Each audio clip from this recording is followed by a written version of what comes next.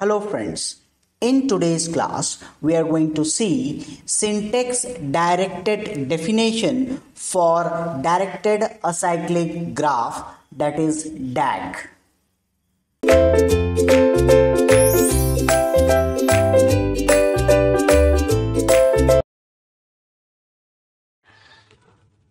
Welcome again, and here we are discussing this the SDD for the DAG, syntax directed definition for the DAG. And here I have taken the example over here that this is A.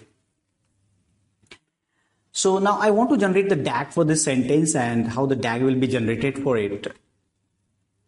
So here P1 is there are only two functions are there, that is there is a leaf and there is a node. Okay, so this is the only two function, and we'll be able to generate the DAG for it. Okay, so now P1 is the leaf, and here P1 will be creating here a node, that is a leaf node, that is A. Then we have another P2, but P1 is equal to P2 will be also pointing to the same leaf node. So let me just point the entry over here. Then there is a P3, and P3 will create a leaf of B. So there is a P3, and then there is a B. And then P4, there is another leaf, and P4 will be able to generate this C. Okay, so A, B, C has been created.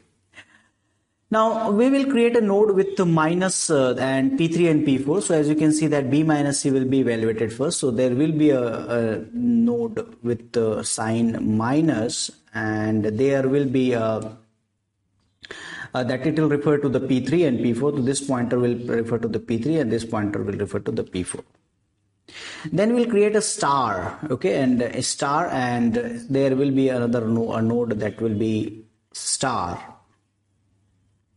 and this star will have a pointer towards the P1 and P5. Okay, so this minus is we are denoting as here as P5. So now this star will have a P1 and P5. So this node will be P1 pointing to this star, and P1 and P5. So this is your P1 and this one is your P5. Then we have another node which is having P1 and with the plus.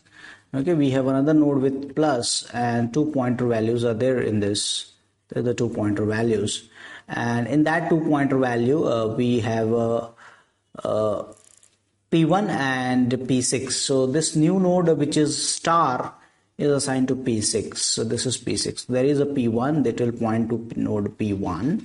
So let me just join this one and this one, P6. There is another multiplication over here, and that multiplication is for P1 and P5. So P1 and P5 we have done, and plus we have done, and minus we have done. So we have done up to here. Fine.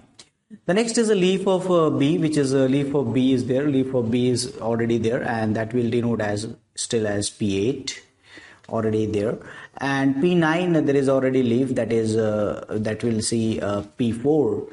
P9 is also the same, and then again there is a node of with minus. Okay, then there is a minus P3 and P4, P3 and P4.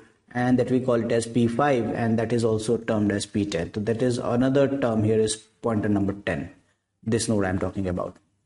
Then we have a leaf entry of ID. So P11 is another leaf entry, P11, let's call it as P11, and that is for D, this one.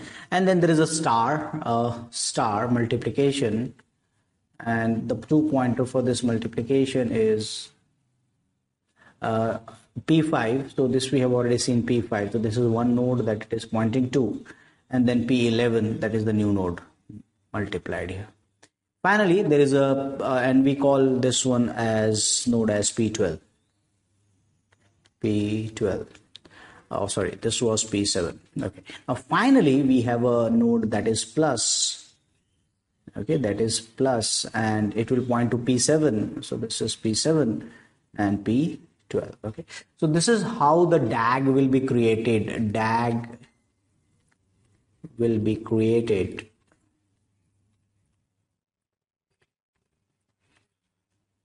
for the expression.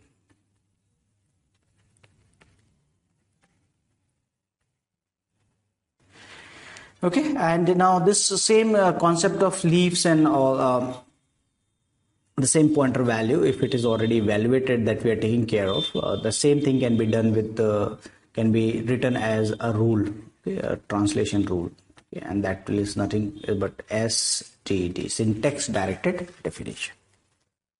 So thank you.